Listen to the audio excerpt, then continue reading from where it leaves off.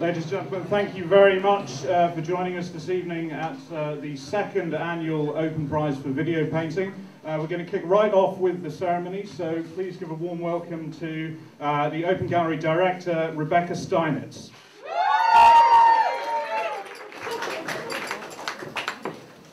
Thanks, Adam. Good evening, everyone. Welcome to the second annual Open Prize, as Adam said. Very happy for everyone to be here. Last year's winner of the prize, her work is actually on display as part of the 10 years ceremony round the corner, so I'm sure you had a look. It's Jasmina Matwaly, so do see her, her latest contribution.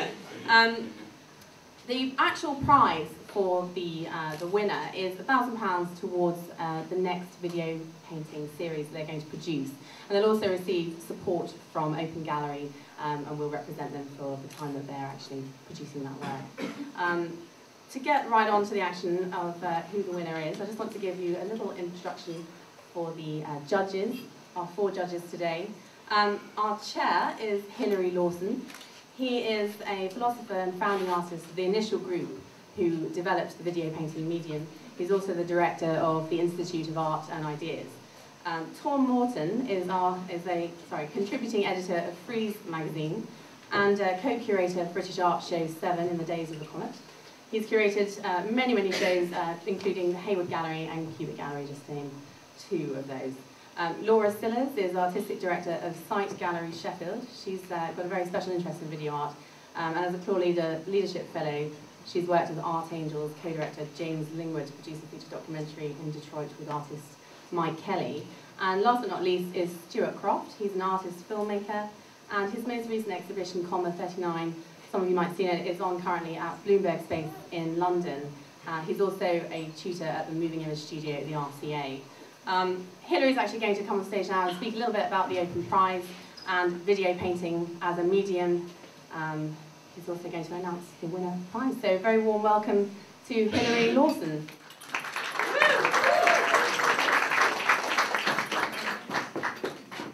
Thank you, Rebecca. I wonder whether this is going to play up in a way that was to you. I hope not. So it was indeed a great treat to find ourselves this afternoon judging the shortlist for today's prize.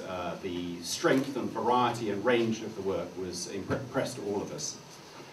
I think the most obvious thing about video painting is that it has, unusually I suppose, criteria which are required for it to be determined as a video painting, and those are that the work must consist of a still camera, that there can be no subsequent editing, that there is no sound, and no subsequent manipulation of the image.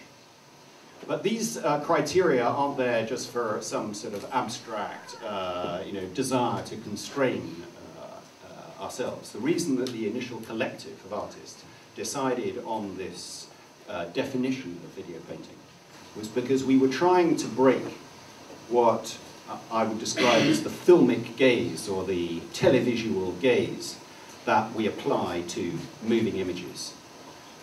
Moving images are something we spend an enormous amount of time looking at in our lives. I think it's said that by the time we're adults, each of us have seen something like 20,000 hours of moving images. That's a spectacular amount of time to learn how to look at them, how to interpret them, how to understand what they are. and we become masters at interpreting moving images. But what we become masters at is masters at looking for meaning. We look for meaning in every part of the moving image. Well, what is this object here? What is that object there? What is this person doing? Where are they going? Where are they coming from? And then there's a bigger sort of meaning, which is the narrative of the whole space. So we've learned to do that. I mean, we've learned as a culture to do it over the last 100 years. And that's the way that we see. And it's the filmic gaze. So when we started out, the desire was to break through that televisual filmic gaze and to break through to another way of seeing moving images. To try and see somehow another way of seeing the world. And that's where we started from. So the criteria for video painting are just crutches, really, to try and find this alternative way of seeing. And the early video paintings were simply an attempt to break from that televisual filmic gaze and to find ways of seeing the world just as open. So they were trying to be as non-narrative as possible, to have as little intervention as possible, to allow the eye to wander across the scene and catch sight of all sorts of things you wouldn't normally catch sight of. But interestingly, as the medium has developed, the meaning and what I would call closure has started to be reintroduced by artists. And what I think many of us are most interested in now is the cusp of narrative and closure and the openness which video painting is really about underneath, of driving towards this open space and catching sight of a different way of seeing the world. Now, the prize today was, and the entries for the prize exhibited exactly this shift. So there was a lot more intervention by the artists. There's a lot more authorial clarity or authorial intervention by the artists, sometimes deliberately creating a scene, which I think once upon a time would have been anathema for us, and which shows the way in which the video paintings are developing, and why indeed, from my point of view, it was so exciting to see the range of work today and see the way in which the medium is developing and the potential for it to develop further. And of course, it's always a great pleasure to escape from the mayhem of London on a Friday afternoon and all of those deadlines and meanings and closures that we inhabit in our lives, and just for a time find ourselves in a space which is trying to take us to somewhere else that's a richer and more open space. So let me come on to the issue that I'm sure you're really waiting for, rather than me warbling on, which is the deliberations of the jury. So the first thing is that it was really tough. We went through a number of stages in trying to identify a winner, and many of the shortlisted pieces could have been. It was neck and neck for a significant chunk of the way. But in the end, we did have a clear winner, and we decided the winner on the grounds that for the way in which it was pushing the medium forward, for the strength of the work overall, and for the originality of the material. And it was for those reasons that we decided that the winner of this year's Open Prize 2011 is Sidsel Christiansen.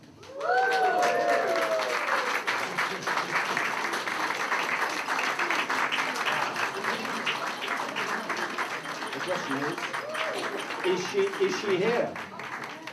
Well, she is. Would you please come on? Thank you very much. Congratulations. Thank you. Thank you.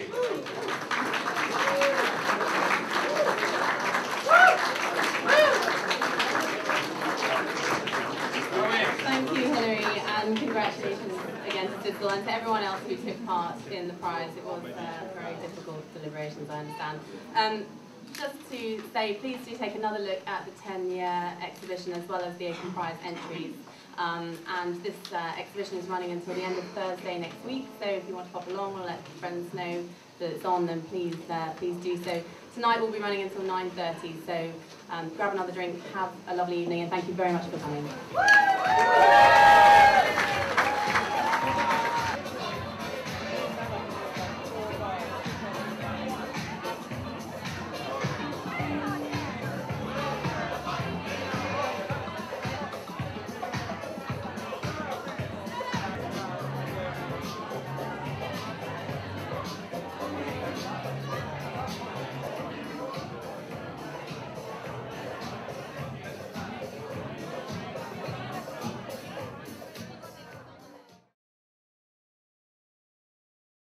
My name is Christensen, and I'm an artist.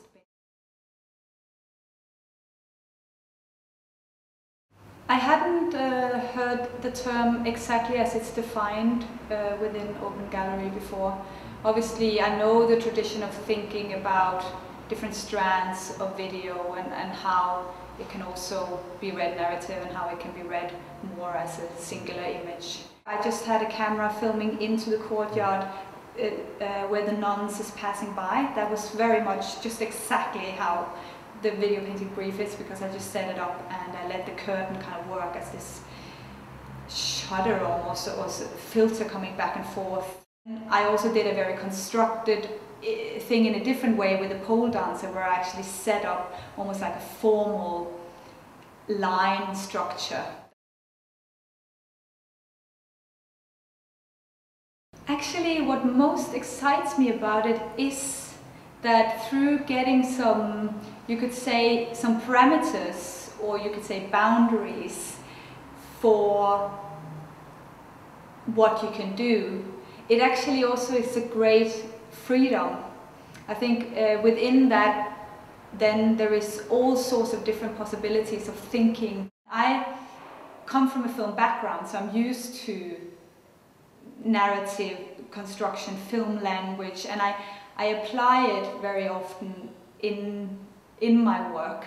But what the core, what I'm interested in, is actually also how you can balance in between something that is very open and something that works with chance, and where you allow things to come into the work that you didn't expect, and that is also allowed to kind of exist very openly when you show the work in the final showing situation. Since I've had some time to respond to getting the prize and being invited to work more with it, I have been thinking about some new work for it, and it's I guess that the starting point from it is one of the pieces here that was the one with a natural environment, where you saw sea and you saw some rock, but twisted so that it becomes a very flat image, even though it's a portrait of some kind of natural environment. So at the moment I'm thinking about, behind that I think I'm thinking about abstraction, and how with lens-based media you can almost make an abstract image, but using nature. So that's a lot what I'm working with now.